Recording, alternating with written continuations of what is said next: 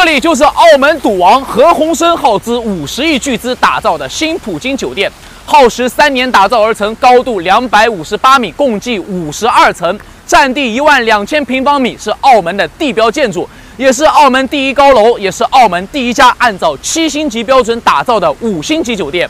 刚刚查了一下，住一晚需要4000块钱左右。酒店建筑设计独特，造型华丽，结构大胆，它的外观犹如一朵初开的金莲花。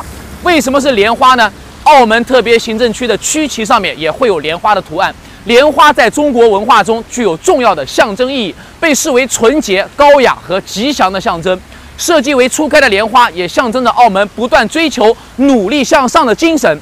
大楼的底部是一个巨型的万象球，像是一个大大的金蛋，寓意着圆满、吉祥的意思。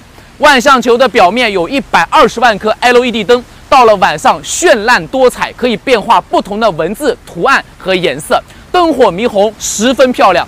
大楼的设计灵感来源于跳舞女郎佩戴的羽毛头饰，活泼开放，也象征着澳门旅游娱乐事业的兴旺发展。